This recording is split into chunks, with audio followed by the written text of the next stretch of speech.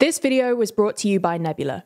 Since Donald Trump's comments encouraging Russia to do whatever the hell they want to delinquent NATO members, the idea of a potential Russia-NATO war has become a major talking point in security circles. Last week, Putin warned that sending NATO troops to Ukraine would end in nuclear war, and only a couple of days ago, a Russian missile nearly killed the Greek Prime Minister while he was visiting Odessa, sparking another round of anxious chatter about the potential triggering of NATO's Article 5. So in this video, we'll take a look at the renewed escalation of NATO-Russia tensions, how Russia might destabilise Europe, and whether a Russia-NATO war could really happen. Before we start, if you haven't already, please consider subscribing and ringing the bell to stay in the loop and be notified when we release new videos.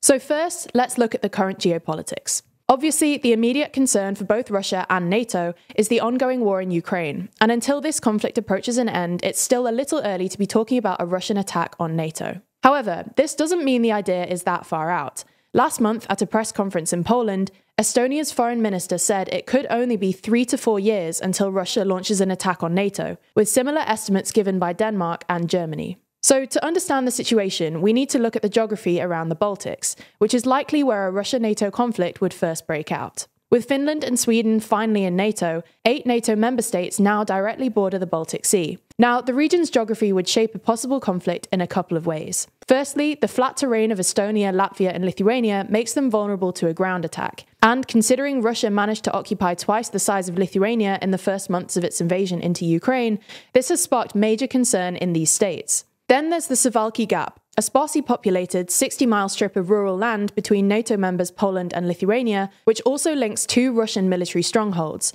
the Russian exclave Kaliningrad and Belarus. The Suwalki Gap has been called NATO's weak point, as it's the only land access the 3 countries Estonia, Latvia and Lithuania have to the rest of NATO. So in response to this threat, NATO has been ramping up defence along its eastern flank since 2022. Norway, Sweden and Finland also started their joint Nordic Response NATO exercises on Sunday, following an agreement back in March to develop a joint air force. And in January, Germany, the Netherlands and Poland signed a new deal to speed up the cross-border movement of troops and weapons to NATO's eastern flank. The Baltics themselves last month agreed to build anti-mobility defensive installations along their eastern borders with Russia and Belarus, and have begun building civilian resistance through conscription and other civil policies. Next year, national defence education will be compulsory in all Latvian schools, while all public media from 2026 will be published only in Latvian and another European language, which doesn't include Russian. Nonetheless, Baltic leaders have insisted that NATO still isn't doing enough, with the Estonian Prime Minister saying that existing plans would effectively allow the 3 countries to be wiped off the map by Russia if Putin decided to invade.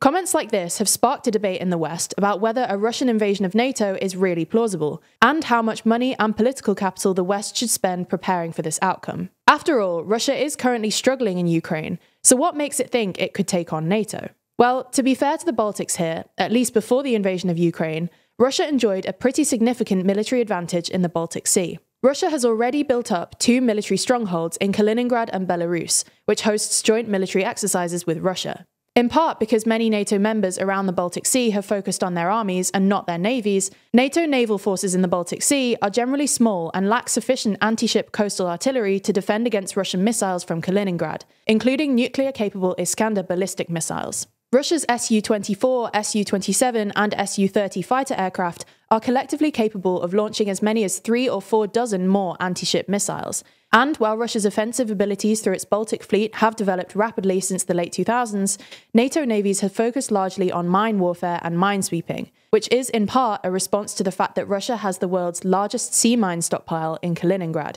with an estimated 250,000 anti-ship mines that could be used in grey zone tactics targeting energy infrastructure or civilian exports.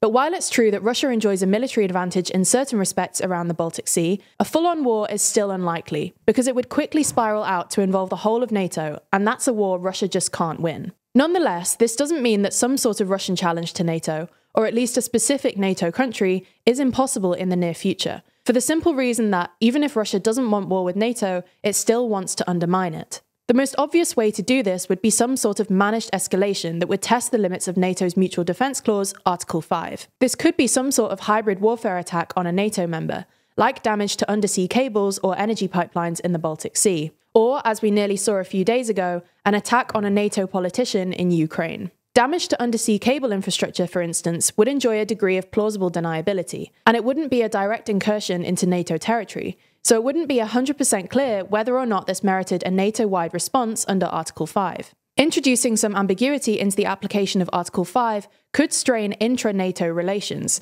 and potentially pave the way for further Russian escalation. Another possible form of managed escalation would be a limited Russian territorial claim on some remote bit of NATO territory. You can imagine, for instance, Putin declaring a security zone or some other ambiguous territorial claim over somewhere like Svalbard in Norway, or a remote part of Lapland. Some NATO members, like for instance a Trump-led America, might be reluctant to go to war over what they perceive as some unimportant bit of Europe.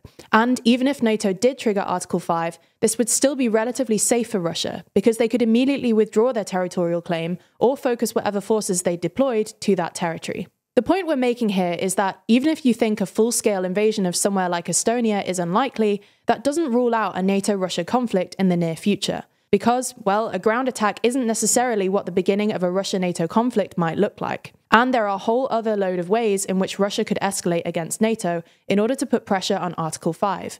And even so-called managed escalations can quickly spiral out into a full-on war.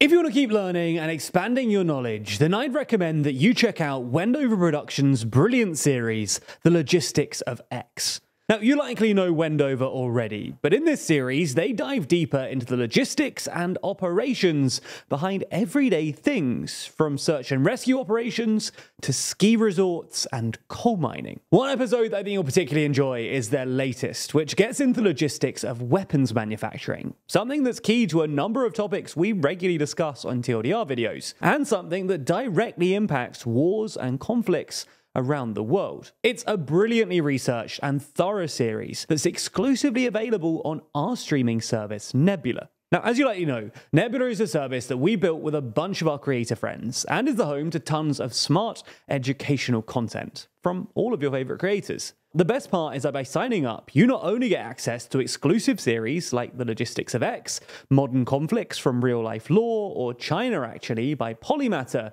it also directly supports TLDR. That's because you signing up contributes to the budget of these big budget documentaries and helps us grow and expand our ambitions. So if you want to get more superb content and support TLDR, then if you sign up using the link below, you not only support us directly, but you also get Nebula for 40% off an annual plan.